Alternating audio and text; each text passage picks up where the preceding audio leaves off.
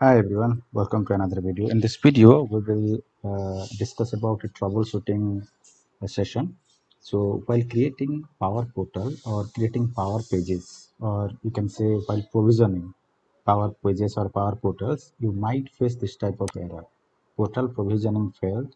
You can retry portal provisioning or contact Microsoft support if the issue persists. Now, this error comes, and also the interesting thing is when the Power Portal or Power Page is provisioned, it creates the portal management app, which is a companion app for all Power Pages and Power Portals, right? So half portion completes and half portion left with an error. So how to resolve this?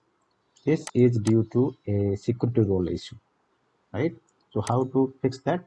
Always check that who is the login user. Okay, so this is the login user. So note the login user and go to active directory, Azure Active Directory, aad.azure.portal.com. You can directly go to portal.azure.com, and here you can click on the banner to choose Azure Active Directory. And in the Azure Active Directory, you have to click on users. And once you click on users, you have to select the user who is trying to create the portal. Then click on assign the roles, and in the assigned roles, verify what are the roles available.